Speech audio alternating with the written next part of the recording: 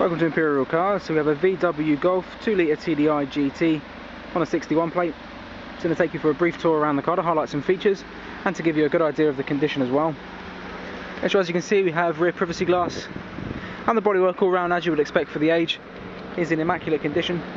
We'll focus in down the left hand side first of all, just so you can see that there's no dents, scrapes or scratches anywhere. We also have front fog lights, 17-inch alloys.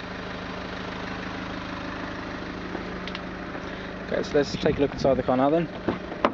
Have full black leather upholstery, which as you can see is in as new condition with no rips, tears or stains front or back. We have heated front sport seats. Let's hop inside out the rain then. So we've got a multi-function steering wheel here, and that comes with cruise control on the indicator stalk just behind here. In terms of entertainment, we have a player with auxiliary input and media input, which is just here underneath the armrest. And at the moment we have USB input.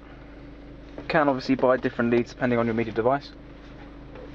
We also have built-in Bluetooth telephone connectivity with voice control, air conditioning and various other cup holders and storage compartments in the centre console. Now the onboard computer here shows you distance to empty, average fuel consumption and average speed. We've also got a service monitor, and you can see the car's covered 14,000 miles, so really low miles on the car as well.